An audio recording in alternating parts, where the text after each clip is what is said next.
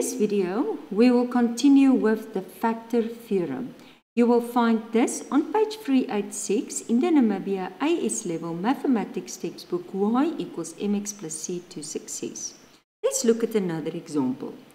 The cubic polynomial, this is denoted by fx. It is given that this is a factor of fx and that when fx is divided by this, x plus 2, that was x plus 1, the remainder is negative 5.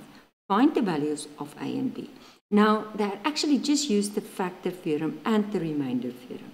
So, basically, you're just going to form two equations. So, when fx is it's 0, if it's a factor, then it means the remainder is 0. So, I substitute and I put it equal to 0. Then, if I substitute this, I get a remainder of negative 5. And then I substitute and I get this. And then I basically just solve them simultaneously. And then I get my two values. Really not very difficult. Okay, I want you to stop the video and I want you to do number 1. Again, you can continue the video as soon as you are finished.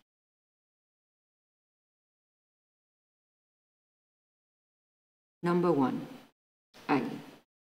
The polynomial is denoted by px. Okay, it is given that this is a factor. Maybe we can just highlight a few things. This is a factor of px, and then when px is divided by this, the remainder is 12. Find the values of a and b. Okay, let's start by saying first px. So what? Oh, pen is still not correct. So px is equal to x to the power 3 minus x squared plus ax plus b. So the first statement say if, put it equal to 0. So I'm going to say that p, if I substitute negative 1, because if I put it equal to 0, it will become negative 1. Then it's a factor, so then it's 0. Okay. And then this statement say, if I'm putting it, if I substitute 2, because remember, put it equals 0, take that negative 2 over, it becomes positive 2. Then it will be 12. Okay, so let's just form that 2. So basically, I substitute negative 1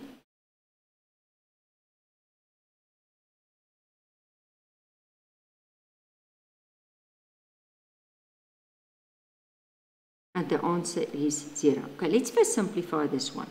So this one I get negative 1. This becomes a positive, then it's again negative 1 minus a plus b, and it's equal to 0.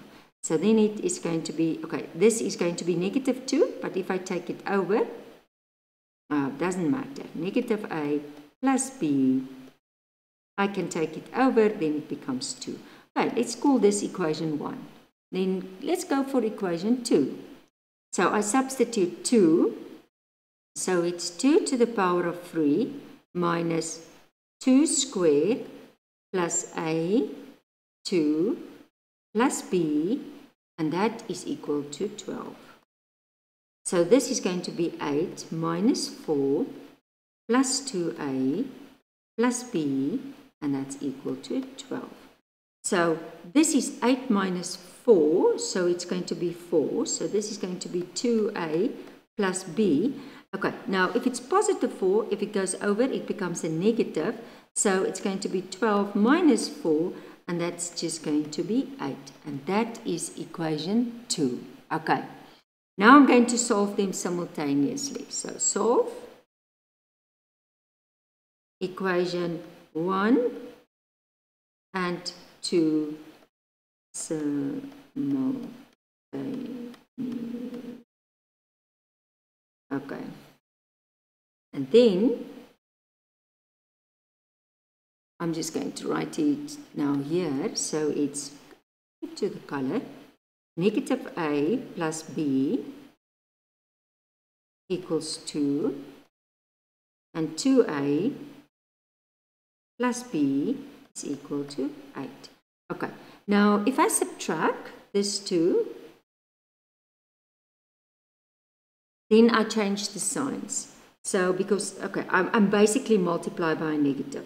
so that this becomes a negative, this a negative, this a negative. And the reasons is that that 2 can cancel out. Because then this 2 will cancel out, and this will be negative 3a, and this will be negative 6. And if I divide negative 3, so therefore the value of a will be 2. Okay. And then I will just substitute into, okay, let's just go up. Substitute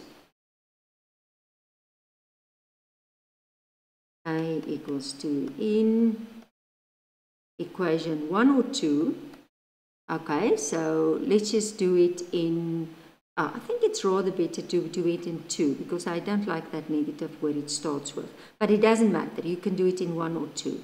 So it's going to be 2, and in the place of a, I put a 2 plus b is equal to 8.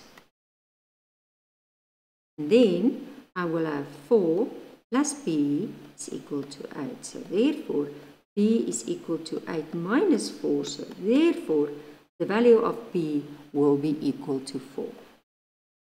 So a is equal to 2 and b is equal to 4. Okay, that's number a. Now, when a and b have these values, factorize. So basically, I'm taking now and I put it in this bx.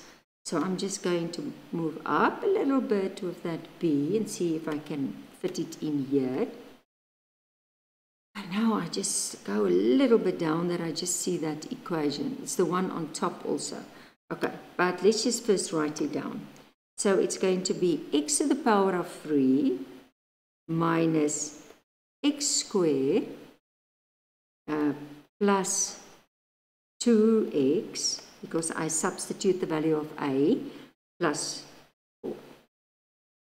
Okay, but now don't forget, start with, you know that this was a factor, x plus 1, so you don't have to do the trial and error. You know it's a factor. So you just, okay, let's just say it was x plus 1. Remember,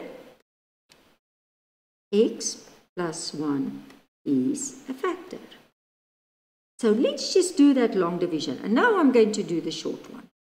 Okay, so I basically just going to draw my lines. And this, if it's, then it will become negative 1. Don't forget. Okay, of course you put it equal to 0. And then just this, let's just write, this is 1, this is negative 1, 2, 4. So 1, negative 1, 2, 4. Then bring this one down, and this is 1. If you multiply, you get negative 1. Then you get negative 2. If you multiply, you get 2. If you add, you get 4 and negative 4. Because it's a factor, it must be 0. Okay. And now, don't forget how I usually, no x, then an x, put the plus, and then an x squared. Okay. And now I factorize, and now I have, what was it, x plus 1, put it in red, it was x plus 1, and then I have now the x squared minus the 2x plus the 4. And then I'm going to factorize again. So it's going to be 2 and 2 and 1 and 1. And let's just see, if it's 2 and 2, no, it's not going to work because it must add to give me that value. So let's just see, x squared minus 2x plus 4. Okay, let's just go back. It seems to me it's the only factor because that one cannot factorize further. So okay, let's just have these values factorize. I can solve it with the formula, but then this is not factorization. So because this is a positive and this, no, cannot factorize, cannot.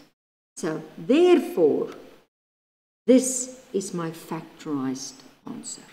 So don't think it always will go and break this one up into brackets again. It's only if you cannot factorize further, you just stop.